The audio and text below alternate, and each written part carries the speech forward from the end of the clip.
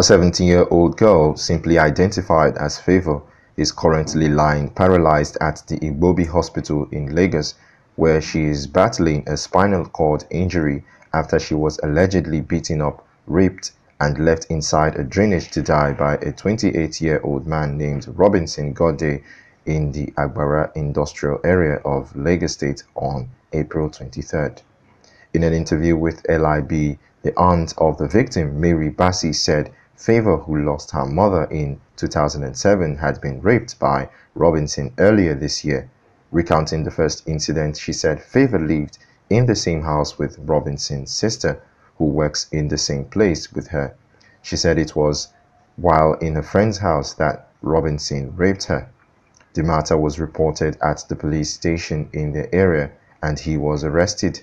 She said he was made to sign an undertaking never to rape her again.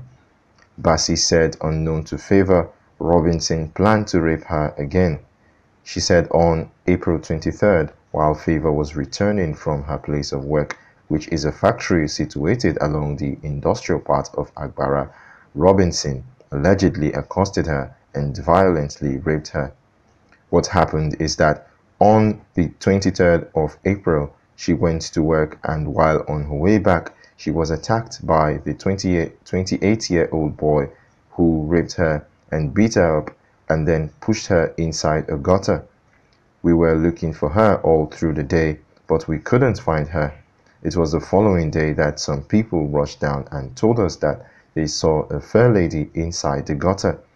We ran down there and brought her home. All parts of her body was destroyed, she said.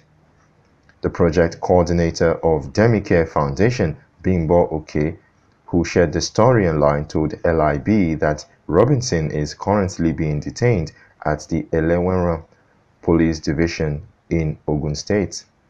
She said the Ogun State government is fully involved in the case as they have taken up Favour's medical expenses. Efforts to speak with the Ogun State Police Command spokesperson to get his comment on the case proved abortive, as his phone rang out without any response.